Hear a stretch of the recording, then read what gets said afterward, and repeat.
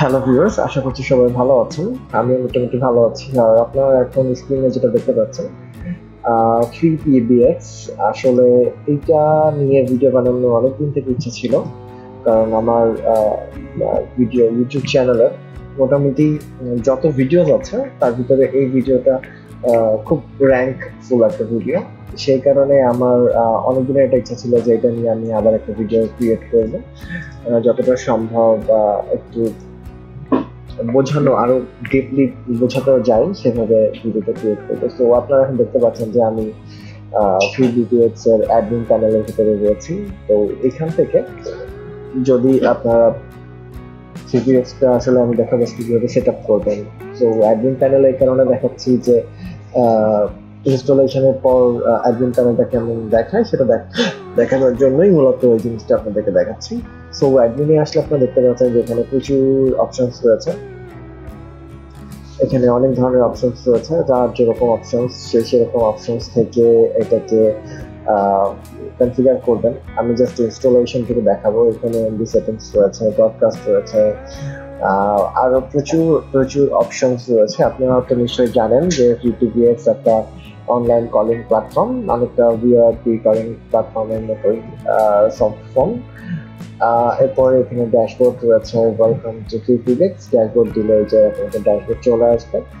So চলুন সরাসরি আমরা ইনস্টলেশন প্রসেসে যাই। এখানে সেটিংস রয়েছে, রেসিপি রয়েছে। সো সেটিংস করতে গেলে প্রথমে আমি আজকে সেটিংসের জন্য যেই সফটওয়্যারটা ব্যবহার করছি ভার্চুয়াল এনভায়রনমেন্টে, সেটা হচ্ছে আপনারা এখন দেখতে পাচ্ছেন যে Proxmox VMware। তো Proxmox VMware এ আমি ইনস্টলেশনের আগে যেটা করতে হবে সেটা হচ্ছে যে আপনাদেরকে একটা ফ্রেশ আইএসও ডাউনলোড করে নিতে হবে। যে FreePBX এ যাবেন, FreePBX এখানে গুগলে সার্চ করবেন। সার্চ করার পরে আপনারা এখানে দেখতে পারবেন যে ডাউনলোড PBX ডিস্ট্রো, এইটা থেকে আপনারা জাস্ট ক্লিক করবেন। ক্লিক করলে এটা ডাউনলোড হওয়া শুরু করবে। সো এখানে কিন্তু আরো কয়েকটা সিমিলার অল্টারনেটিভ রয়েছে। তো এখান থেকে আপনারা ডাউনলোড PBX 16 এটা ডাউনলোড করে নেবেন। আমি এটা ডাউনলোড করে নিয়েছি অলরেডি। এখানে একটা ফর্ম ফিল আপ আছে, সেই ফর্মটা ফিল আপ করে নেবেন। একটা আইএসও ডাউনলোড হয়ে যাবে। অলরেডি আমি আমার আইএসওটা এখানে ডাউনলোড করে নিয়েছি। আইএসওর ভিতরে আপনারা এখানে দেখতে পাচ্ছেন যে এই যে এটা হচ্ছে আমার সেই আইএসওটা। এই আইএসওটা, এটার সাইজ হচ্ছে 2.49 GB। সো আমি অলরেডি একটা ইনস্ট্যান্স কন্টেইনার চালাচ্ছি। সো এটাকে ফার্স্টে আমরা অফ করে নিচ্ছি। অফ করে নিয়ে একদম প্রথম থেকেই আপনাদেরকে দেখাবো। সো আমি যেটা করবো এটাকে স্টপ করে নিচ্ছি। স্টপ করে নেওয়ার পরে আপনাদেরকে প্রথমে একদম ফার্স্ট থেকে যেটা করতে হবে সেটা হচ্ছে যে আমি যেহেতু Proxmox ইউজ করছি, আপনি আপনার ফিজিক্যাল কম্পিউটার ইউজ করেন বা যেখানে ইউজ করেন বুটেবল ড্রাইভ ক্রিয়েট করে নেবেন, অথবা Proxmox ইউজ করলে Proxmox এর আইএসওর মধ্যে এটাকে ডাউনলোড করে নেবেন। ডাউনলোড ফ্রম ইউআরএল দিলে চলে আসবে, অথবা আপনারা আপলোড করে নেবেন আপনাদের ফিজিক্যাল কম্পিউটার ড্রাইভ থেকে। এখানে সিলেক্ট করে ইনপুট করে নিতে পারবেন। সো এই জিনিসগুলো আসলে অফ টপিক, এগুলো না বোঝালেও হয়তো হয়, তারপরে বলে দিচ্ছি। এরপরে যে জিনিসটা আমাদের ইম্পর্টেন্ট সেটা হচ্ছে যে আমরা একদম যে উপরের কর্নার থেকে আমরা যেটা করবো সেটা হচ্ছে ক্রিয়েট ভিএম এ ক্লিক করবো। Create VM. So create VM এ ক্লিক করলে আমরা এখানে নাম দিব হচ্ছে, যেটা একটা FreePBX নাম দিয়ে আছে, FreePBX মানে FreePBX। ওকে, দেন আমরা এখানে কি করবো, নেক্সট এ ক্লিক করবো। এই যে দেখেন এখানে নেক্সট আছে, এখানে শুধু নাম দিব এবং তারপরে আমরা নেক্সট এ ক্লিক করবো। সো নেক্সট ক্লিক করলাম। নেক্সট ক্লিক করার পর এখান থেকে আমাদের যে ডাউনলোড করা ইমেজটা ছিল আমাদের, সেটাকে আমরা চিনাই দিব। এই যে দেখেন এখানে একটা ডাউনলোড করা ইমেজ ছিল, সেটাকে আমরা চিনাই দিলাম। এই যে এখানে চিনাই দেওয়ার পর এখানে আমাদের আর কোনো কাজ নেই, এখানে আর কিছু চেঞ্জ করবো না, আমরা নেক্সট করবো। দেন আমরা যেটা করবো যে আমাদের এখানে যা যা এভাবে আছে এভাবেই রাখবো। দেন এখানে আমার এক্সিস্টিং ড্রাইভ আছে 32, আমি এখানে ড্রাইভটা চেঞ্জ করছি, 32 দিলাম। এখানে এসএসডিতে আমি আমার এই যে লোকাল এরিয়ন এটা হচ্ছে এসএসডি, এবং এই যেটা আছে এটা হচ্ছে এইচডিডি। সো একটু পারফরমেন্স ভালো করতে গেলে, যেহেতু আমরা ভয়েস সার্ভার ক্রিয়েট করছি, তো সেই কারণে আমরা এসএসডির উপরে ক্রিয়েট করাটা সব থেকে বেটার হবে। এবং 5 বিট সাইজ রয়েছে 32। ওকে, লিভ ইট 32 থাকে। আপনি চাইলে আর একটু বাড়াইতে পারেন, বাট ডিফল্ট 32 রাখা বেটার হবে। ওকে, ঠিক আছে। সো আমরা নেক্সট করছি। নেক্সট করার পর এখান থেকে খুব বেশি চেঞ্জ করবো না। যদি আপনার সিপিইউ কনফিগারেশন অনেক ভালো হয় এবং আপনি সার্ভারে যদি একাধিক মানে একাধিক ওয়েস না চালান, সেক্ষেত্রে আপনি করবেন কি যে এখানে সিপিইউ সবকিছু আপনারা এখানে বাড়াই দিবেন। ওকে, দেন এখানে নেক্সট করব। এখানে আমি র্যাম রয়েছে 2 GB, আমি এখানে 4 দিয়ে দিলাম। ওকে, দেন নেক্সট করছি। এখানে আর কোনো কিছু চেঞ্জ করার নাই। দেন এখানে আপনারা নেক্সট করবেন। নেক্সট করে স্টার্ট আফটার ক্রিয়েটেড ফিনিশে ক্লিক করবেন। ফিনিশে ক্লিক করার পরে আপনারা এখানে দেখেন এই যে এই কর্নারে আমাদের ইনস্ট্যান্সটা ক্রিয়েটিং হচ্ছে। এই যে 101 নাম্বার ইনস্ট্যান্সটা ক্রিয়েটিং হচ্ছে। ইনস্ট্যান্স অলরেডি ক্রিয়েট হয়ে গেছে, আমরা দেখতে পাচ্ছি। দেন কনসোলে আসলে আপনারা যখন ইনস্ট্যান্স থেকে কনসোলে আসবেন, এই যে কনসোলে আসবেন, তখন আপনারা এরকম একটা ইন্টারফেস দেখতে পাবেন। এরকম একটা ইন্টারফেস দেখতে পাবেন। সো এখান থেকে আমি রিকমেন্ড করবো একদম প্রথমটাতে এন্টার করবেন। এন্টার করার পরে গ্রাফিক্যাল ইনস্টলেশনে যাবেন। এখানে গ্রাফিক্যাল ইনস্টলেশনে যাওয়াটাই আমার কাছে ভালো মনে হচ্ছে। দেন এন্টার, তারপরে আবার এন্টার করবেন। এন্টার করলে এবার ইমেজটা যেটা আমরা আপলোড করেছি সেটা লোডিং হতে একটু সময় নেবে। সো ততক্ষণ পর্যন্ত আপনার ধৈর্য ধরে স্ক্রিনের দিকে তাকিয়ে থাকবেন। তো এটা লোডিং হয়ে যাওয়ার পরে আপনাকে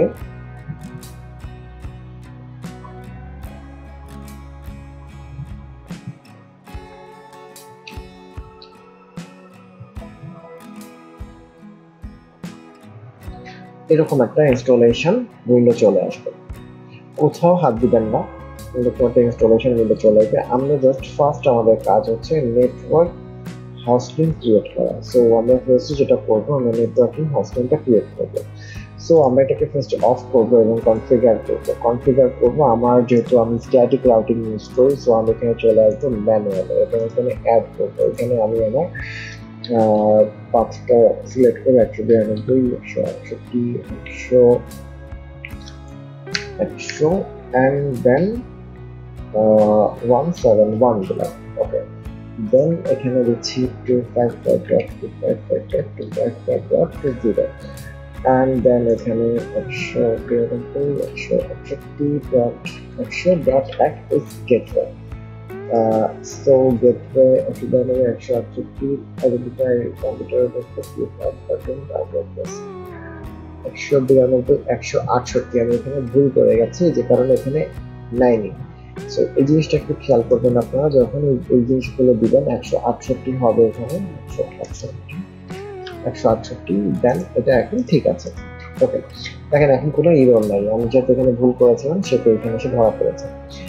ওকে, দেন এখানে আপনারা আপনাদের ডিএনএস সার্ভার দিবেন। আমার ক্ষেত্রে আমি ক্লাউডফ্লাওয়ারে ডিএনএস দিচ্ছি। ওকে, 111 এবং এখানে সেভ করছি। সেভ করার পর এটাকে অন করে দিবেন। অন করলে আপনার আইপিটা আপনার যে রাউটার আছে সেই রাউটারে ঢুকে দেখবেন যে আইপিটা অন হয়েছে কিনা, তাহলে বুঝবেন যে আপনার এই আইপিটা কাজ করছে। যদি আইপিটা কাজ না করে বা অন্য কারোর জন্য অ্যালোকেট করা থাকে তাহলে আইপিটা চেঞ্জ করবেন। আমাদের আপাতত আর কোনো কাজ নেই, আমরা ডান দিব। ডান দেওয়ার পরে আমরা বিগিন, জাস্ট এখানে আর কোনো কিছু করা লাগবে না। এখানে আমরা বিগিন ইনস্টলেশনে চলে যাবো। সো আমরা এখানে ক্লিক করছি বিগিন ইনস্টলেশন। এখান থেকে আমরা রুট পাসওয়ার্ড সিলেক্ট করবো। রুট পাসওয়ার্ড দিয়ে নিচ্ছি। আমি একটা সহজ রুট পাসওয়ার্ড দিয়ে নিচ্ছি, যেটা আপনাদেরকে পরে লগ ইন করার জন্য দরকার হবে। সো আমি রুট পাসওয়ার্ডটা দিলাম। রুট পাসওয়ার্ডটা দেওয়ার পরে আমি এখানে ডান দিচ্ছি। ডান দেওয়ার পরে আমাদের আর কিচ্ছু করার দরকার নেই, জাস্ট আমাদের অনেকক্ষণ এই স্ক্রিনের সামনে বসে থাকতে হবে। আপনারা দেখতে পাচ্ছেন যে আমাদের এই যে কাউন্টিং শুরু হয়েছে, এই যে কাউন্টিংটা শেষ না হওয়া পর্যন্ত এখানে বসে থাকতে হবে। তো সেক্ষেত্রে আমি যেটা করবো যে আমি এটা ফাস্ট ফরওয়ার্ড করে দেওয়ার চেষ্টা করবো, যাতে আপনাদের এই ভিডিওটা দেখতে বোরিং না লাগে, সময় কম লাগে। সেই কারণে আমি এটাকে ফাস্ট ফরওয়ার্ড করে দেবো।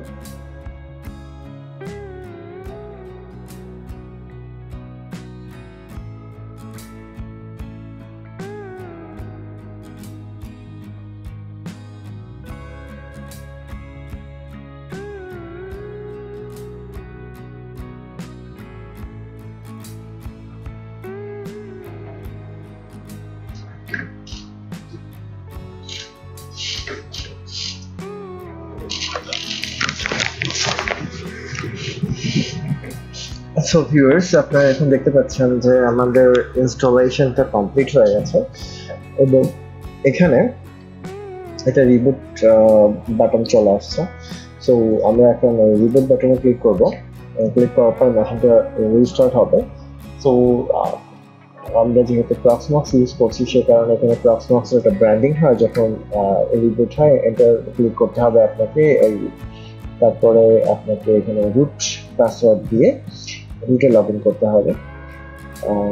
একটু অপেক্ষা করতে হবে, আপনাদের সিস্টেম এবং কনফিগারেশনের উপর ডিপেন্ড করে কতটা সময় লাগবে। এখানে আপনারা লিখবেন রুট, তারপরে এখানে এন্টার করবেন এবং আপনার মনে আছে যেটা রুট পাসওয়ার্ড ক্রিয়েট করা লেগেছিল আমাদেরকে ইনস্টলেশনের সময়, সেই রুট পাসওয়ার্ডটা এখন দিতে হবে। রুট পাসওয়ার্ডটা দেওয়ার পরে আপনারা এখানে দেখতে পাবেন যে এই যে আইপিটা আমি সিলেক্ট করেছিলাম আমার লোকাল হোস্ট আইপি, সেই আইপিটাকে এখানে আপনারা যে কোনো একটা ব্রাউজারে দিয়ে আপনারা এখান থেকে এটাকে লগ ইন করতে পারেন। সো আমি ব্রাউজার নিচ্ছি, একটা নিউ ট্যাব নিচ্ছি এবং নিউ ট্যাবটাকে ড্রাগ করে আপনার সামনে নিয়ে আসছি।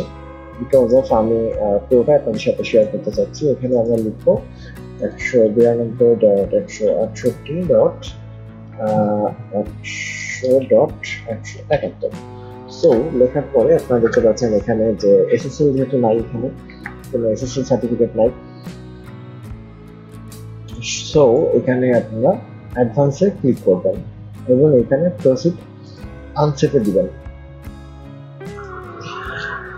সো ভিউয়ার্স, আমরা এখন প্রসিড টু এই আইপিটার উপর ক্লিক করব এবং আপনারা এখানে দেখতে পাচ্ছেন যে আইপিটার উপর ক্লিক করার পরে আমরা এরকম একটা ইন্টারফেস পেয়ে গেছি।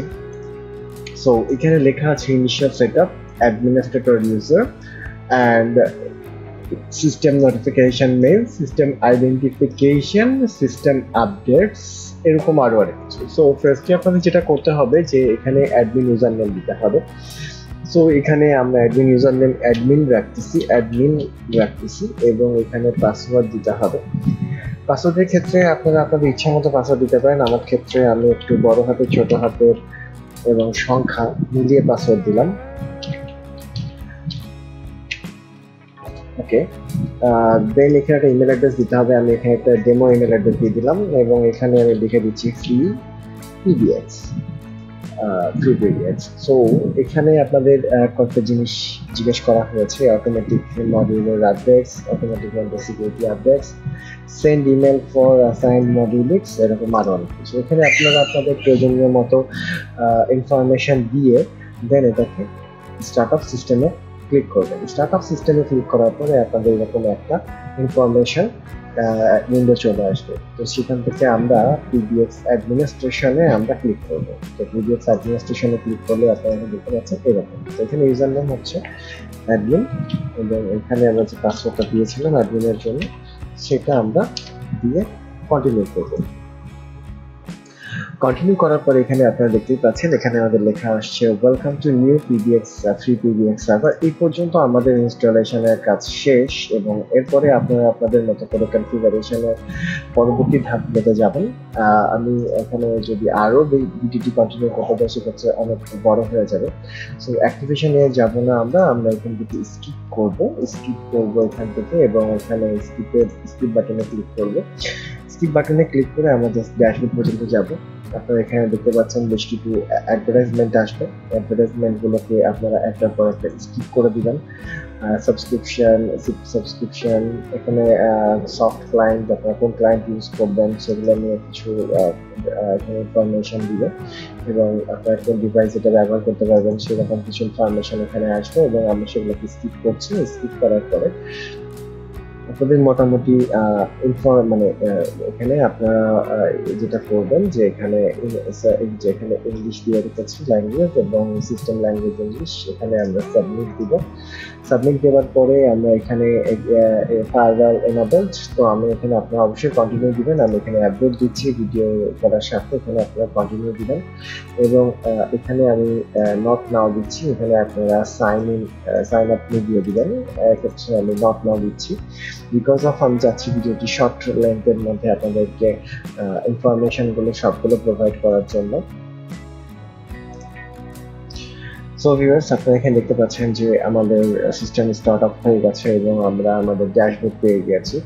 সো এটা যদি আপনারা আপনাদের আউটবাউন্ডে ইউজ করতে চান, অবশ্যই আপনারা এই আইপিটা পোর্ট ফরওয়ার্ডিং করে নেবেন, আপনাদের রাউটার থেকে রিয়েল আইপিতে, এবং এখানে অ্যাডমিনিস্ট্রেশন যত মডিউল সবগুলাই আপনারা এখানে পেয়ে যাবেন। যেমন এখানে ফোন অ্যাপস রয়েছে, হ্যাঁ, FreePBX এখানে এমডি সেটিংস রয়েছে, এখানে অনেক কিছু রয়েছে যেগুলো আপনারা স্টেপ বাই স্টেপ লার্ন করে নেবেন। আমি শুধু এখানে ইনস্টলেশনটাই আপনাদেরকে দেখানোর চেষ্টা করেছি। সো ভিউয়ার্স, আজকে এতটুকুই। ভিডিওটি ভালো লাগলে আমাদের চ্যানেলটি লাইক, শেয়ার এবং কমেন্ট করবেন, এবং কোনো কিছু বুঝতে না পারলে অবশ্যই সেটা জানার চেষ্টা করার জন্য আমাদেরকে জানাবেন। আমরা আমাদের সাধ্যমতো আপনাদেরকে সাহায্য করার চেষ্টা করবো। Have a good day, thank you very much, tata.